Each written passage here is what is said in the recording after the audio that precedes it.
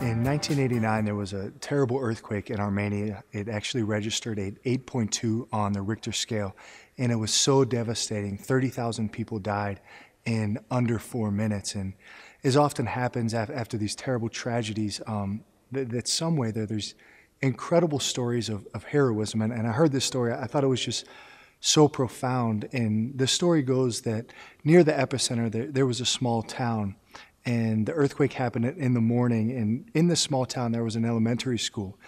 And so, of course, after the parents kind of gathered themselves and the rubble had stopped falling, they ran to this elementary school to see if anybody had survived, and it had been flattened.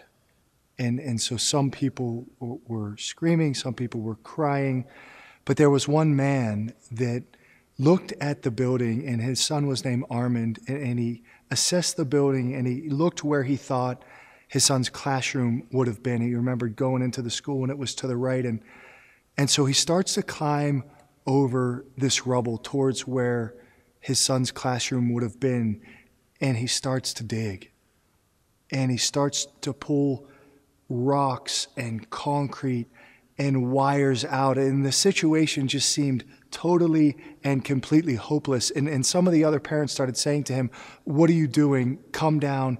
You're going to get hurt. It's over. There's no point. Nobody's going to be safe." And the man just kept digging and kept digging and kept digging, and 8 hours went by.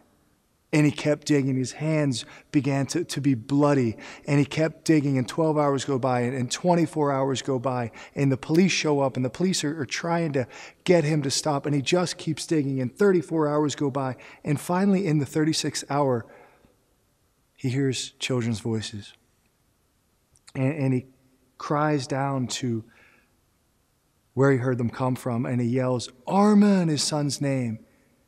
And he hears his son say, "Dad, I know you'd come for me.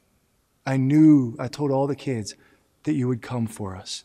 What had happened was that the building collapsed, and it formed kind of a T, and it saved all the kids underneath. He pulled his son and 13 other kids out of the earthquake that day, out of the rubble of the earthquake. And they asked him afterwards, "What were you thinking?" The reporters, "What were you thinking when you were digging for your son in this hopeless situation?" And he said, "The only thing that was going through my mind was every morning I would bless my son's forehead when he was leaving and say to him, 'Son, no matter what happens, I'll always be there for you.'" Mark chapter 9, second prediction of the Passion. What God the Father has done is send his son into the mess, into the rubble. And unlike this father who lived and who rescued, that Jesus gives his life. But the idea is that we were in a hopeless situation, that there was no chance, that we were doomed, that everything else had given up on us, right? But the Father's love for us is so strong that he doesn't give up. I want to say to you, wherever you're at in your life and your faith journey, that you haven't been forgotten.